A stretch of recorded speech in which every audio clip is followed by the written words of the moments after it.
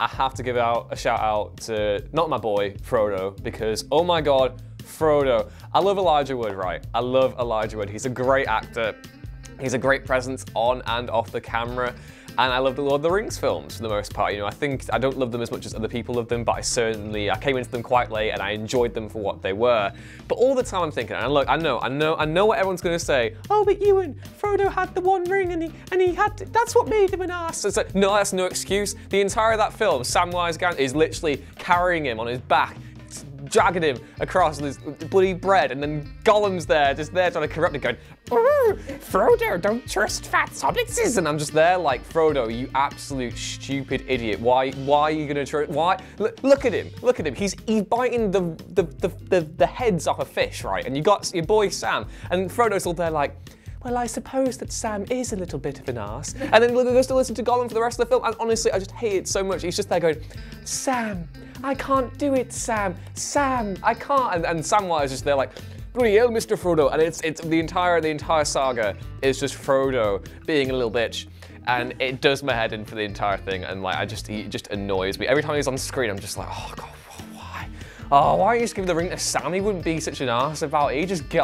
He'd roll up his sleeves, you know what? He'd roll up his sleeves, have a bit of bread, and then get on with his job. But no, Frodo's just there going, I'm Frodo, hoo-hoo, hee-hee, ha-ha. And I hate it so much. Also, I hate Legolas.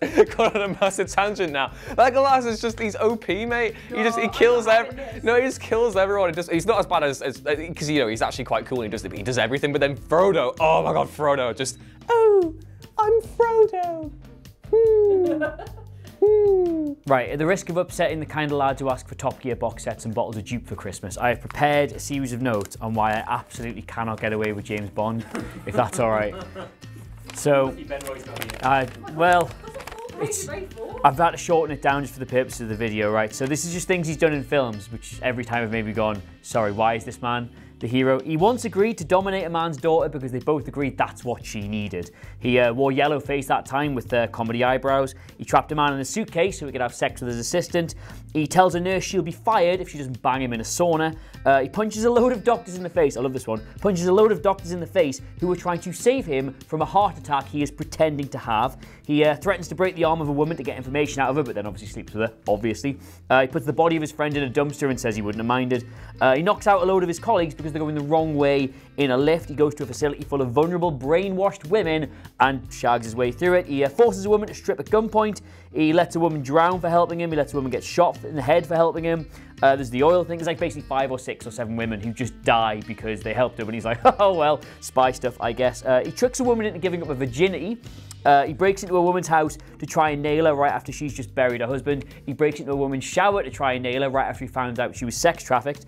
He fights alongside the Mujahideen, Josh, you like this one, who, as we all know, became Al-Qaeda. Yep, that's right. There's like a million examples of him just roughing up women because it was the done thing back then. In Tomorrow Never Dies, he kisses a dead woman, and the worst one of all, right? He shakes his martinis.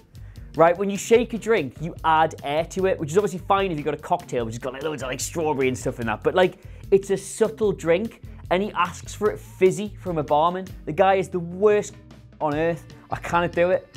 I cannot do it. And every time I'm like, oh, he's done another film. Get rid, get rid, get rid. But what about all the good stuff he's done? He's the worst spy on earth, man. Like, spying's meant to be subtle. All right, I'll just sneak in here, take some documents, and leave. Like, no, gonna bang her, then explode the facility. He tells people his name.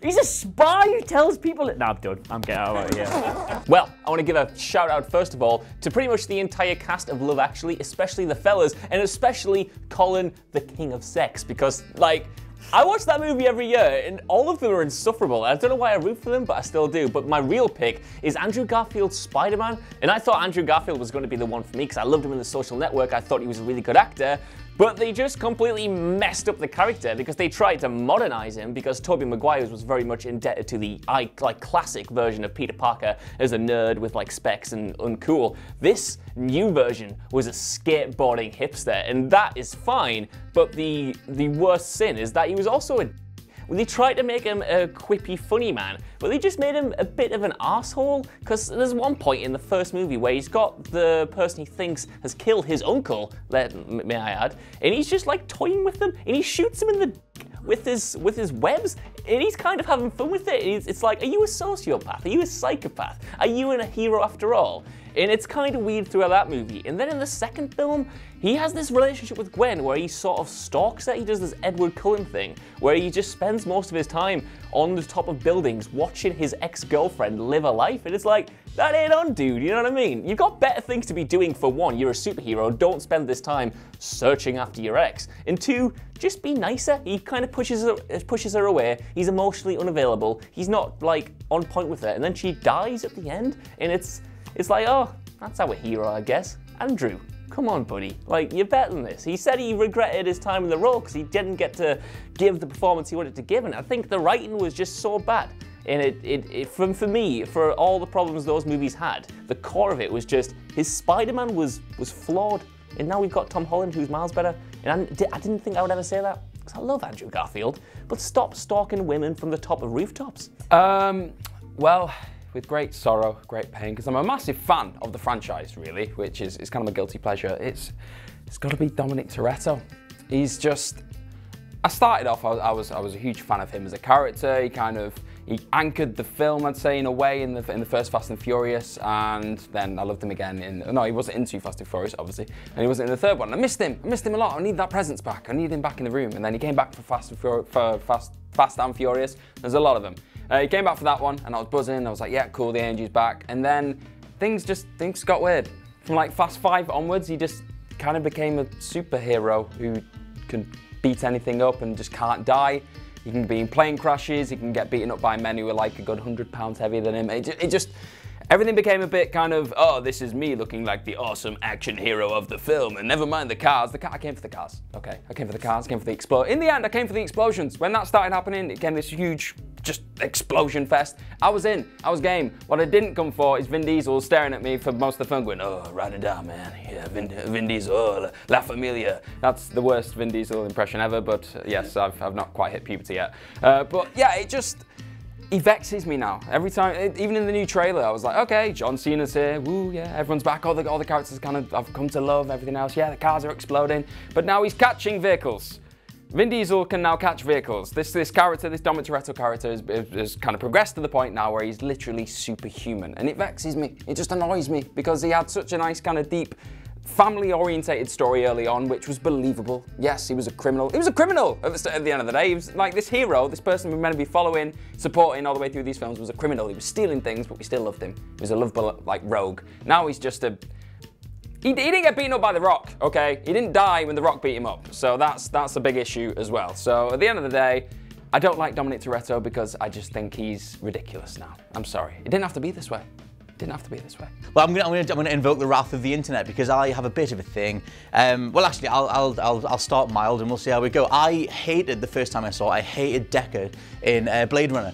And I hated Blade Runner initially. I think a lot of people did. I think there's so many people I've talked to when I hated it the first time through, but over time I convinced myself it was good, and I love it now. But I don't even know if it's actually honesty at this point. I do think I love it now, but I always thought that Deckard was terrible. And mainly because, I mean, you read into the shooting of that film, they had all these different production woes and all this different stuff with Ridley Scott, where he literally had to get the set and put it on some lorries and drive it down the street to finish filming. It was a bit of a tumultuous shoot. And I think some of that comes through in the performance. But for me, with Deckard, I just thought he was, like, Harrison Ford played him as just being so, just empty, just kind of just, oh yeah, whatever, like, just can't be bothered, like all replicants, like, just, there was no energy to it, there was no, and he's meant to be this sort of retired detective being dragged back in, but I thought it was like, it's a fine line to walk between, you know, like serious and intense and contemplative and just bored. And I just thought he was really boring. And then there's that really horrible love scene where it's literally a rape scene where he blocks the door and forces himself on that woman. I hated that. And apparently that was literally because on set they really had had really bad chemistry, so they had to force it through. And for me, that made me just detest the character. But I hated it to that point anyway. And for me, that movie just fell apart because you're supposed to be questioning how much humanity is in him anyway. And obviously there's that whole unicorn twist at the end and stuff. But there was just so much stuff in that movie where I was just like, I really hate this guy. Like, I detest this guy. And some parts of that come across, like I said, I'm starting mild. Some parts of that come across into Indiana Jones as well. And I really hate, it's in whatever you call the third one, you know, the one with the, what we call the third one, the one with his dad, where he grabs that woman. He's just shaking that woman. I'm like, Harrison Ford, stop groping women. There's been some videos done online about how he's really hands-on with women. I'm sure he's a lovely man. I love him a lot in Force Awakens. But there are some roles, like I said, Indiana Jones and Decker, where he's really, really horrible. And I've gone back and I love the cinematography, the cyberpunk style, the things that come through in Blade Runner over time. But I absolutely detest that character. And so I've kind of like, you know, got better over time looking at the positives, but there's a lot to hate in that film and a lot to hate about those performances. So, yeah. Well, I feel a lot better about this because I've heard Scott's personal hated hero, and I think it makes me disliking Harry Potter a little bit less awful, because I know he's a good dude, right? He's a good kid, and he grows up to be a good adult. He's the chosen one, and he means very well, and he's not a wizard racist, which is crucial for the storyline. But also, like, I think when I watched it when I was a kid, because I watched them when I was a pretty similar age to Harry Potter, I was like, this is great. I feel exactly like this character, like, this is perfect. You know, he makes mistakes, but he makes mistakes because he's a kid and it's fine. Then I grew up and I thought, no, actually, I was a terrible child, and Harry Potter is also a terrible child. Think about it, right? In the first film, he finds out he has like untold wealth because his parents are dead, and so it's all his. And his best friend is absolutely broke, you know, can only just have like some clothes, doesn't even have a wand. He's a wizard who doesn't even have a wand. He has a hand-me-down wand that sabotages him for literal years.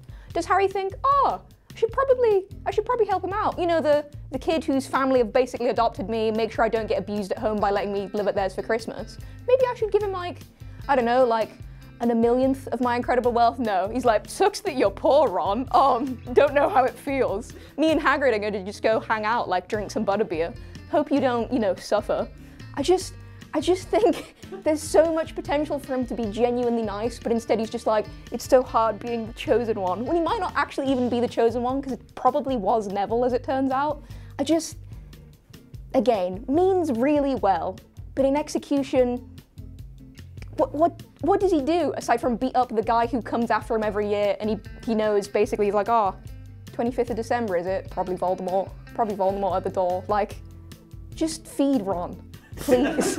Like, once. That's all I ask. This is incredibly low-hanging fruit compared to everything else we have had in this chatty faces of doom and annihilation for all things good in this world. But to be fair, I've like realised so many things about characters I didn't even know from listening to all these. I'm like, everyone's terrible. But one that is really easy to hate because he's just a frickin' and is supposed to be presented as this sympathetic hero is Jim from Passengers, who is the guy who he wakes up on his big spaceship, who's going to another planet. He's going to go on a colony mission, and he wakes up early, really early, far too late for him to ever have a chance of going home, far too early to ever have a chance of living on this thing. He's going to live out the rest of his life on this spaceship. It's like 120 years or something that he is going to be awake for, and he's like, oh crap, and he can't get into the crew areas to wake crew up to help him fix it, so he's just got to mosey on around, talk to the bartender, who's a robot, and just do his thing, basically, watch entertainment stuff. And instead of like thinking, well, I have nothing to do here, like, maybe I'll do some more entertainment, maybe I'll do something the other, maybe I'll do something meaningful on the ship. I don't know, he could do anything. He could make a beautiful artistic mural. I don't know. He spends a year faffing around before he discovers a beautiful woman in a pod. And he wakes her up, basically, is the whole plot of the story. He wakes her up and doesn't tell her why he woke her up. He's like, oh, you woke up accidentally, like me. That's fine, we can bang now. And that's like the whole thing, that's the whole narrative crux of this story is, oh, I'm gonna wake up Aurora, bit on the nose, and basically try and bang her for the next eternity. It's just horny nonsense. It's just horny nonsense. Like, if he really wanted someone to wake up to keep him company, he could have woken up anyone, and he should have told them straight away, look, I'm living out this thing on this ship, it's really lonely, I need company, whatever. Just be honest from the outset, they're stuck on the ship with you at that point anyway. If you're gonna do it, like, it's not the fact that he woke her up, because the whole film is this interesting narrative exploration of what a human would do, that we're social creatures, that we need company and socializing and that sort of thing. Like, fair enough that he does a really horrible thing and is a flawed human character. Great, whatever. But he doesn't tell her, and then uses his information that he's read up on a dossier to try and seduce her, basically, and just spend the next 120 years putting his end away. That is why he wakes her up. He wakes her up for a little bit of frickin' Rumpy-pumpy. a bit of rumpy-pumpy, exactly, and it's just great, Jim. Like, you could have woken up anyone. You could have had someone that you had big philosophical discussions with. Not that he doesn't with Aurora, of course, but it's just, he picks, like, categorically the most attractive woman he can to pork. And then, at the end, she's like, oh, actually, it was fine, wasn't it? When she finds out that he's woke her up, and then they fix the ship, and they're like, oh, okay, here, woohoo. She's like, oh, yes, fine, that's great, wonderful. Let's live out our life together, alone on this ship for 80 years, and build a cottage in the middle of the pasture that we've got in the middle of the ship. Great. No, that's not a happy ending. She should have punished him. That's a problem with the film more than Jim. But Jim, you're a dick. You did a human thing, but you did it wrong and badly, and you should not have. You, Jim.